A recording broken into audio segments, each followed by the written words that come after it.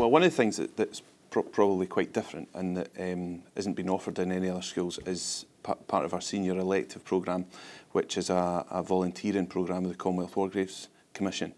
And we are now in our third year of running that elective, and it's been extremely successful. And one of the things that is great, and as a teacher was really encouraging about it, was that it was the pupils who came up with it. It was the pupils who wanted to do it. So our main focus was researching former pupils who went away to the First and Second World War and from our school and died.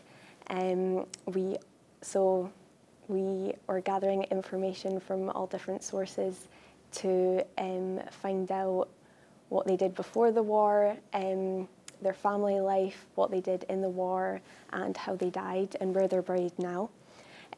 We also have been mapping out our local cemetery called Barnhill Cemetery, where there's 24 First World War war graves, and been researching about them and holding small commemorative services at the anniversary of their deaths.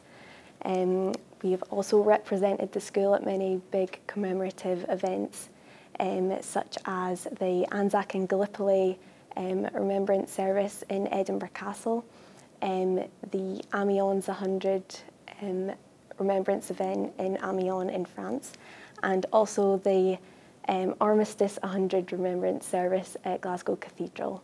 What's the word? Our most recent project has been the restoration of our school's war memorial, and we've been organising a service for the unveiling of that war memorial, which will take place on the 12th of June of 2019.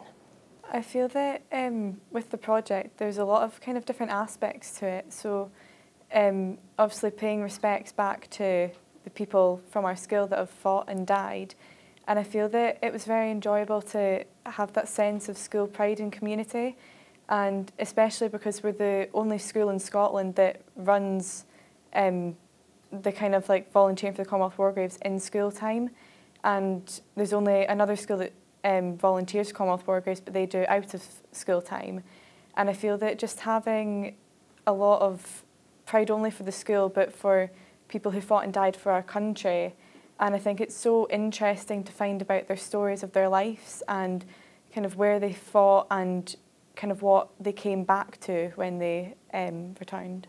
So this year I'm doing advanced biology, advanced chemistry and advanced physics, and I would like to go into medical research, but also I'm quite interested in how medical research has developed from the wartime and how they dealt with diseases and injuries and how it's progressed till now. I've developed many skills by being part of this elective. The one skill that I think will help me the most in my future career, I'm going on to do history at university, so the research skills that I've obtained will really help me in my university studies. The elective has really helped me also, as I am going on to work for the Commonwealth War Graves Commission over in Belgium for 4 months as part of their internship programme. And so by already having the prior knowledge of how the Commission is run and the experience of working with Commission staff and knowing their core values, and already having the experience of speaking to the public and other people about our history, I think will really benefit me when I go over to Belgium. Another skill, that I've developed would be leadership skills. Since the first year, it was only me and 2 other people who actually came to the school to ask if we could do this elective.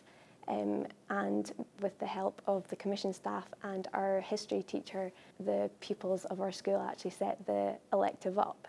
It was more of a teamwork environment, but since more people wanted to do it this year, the pupils who previously did it had to lead the group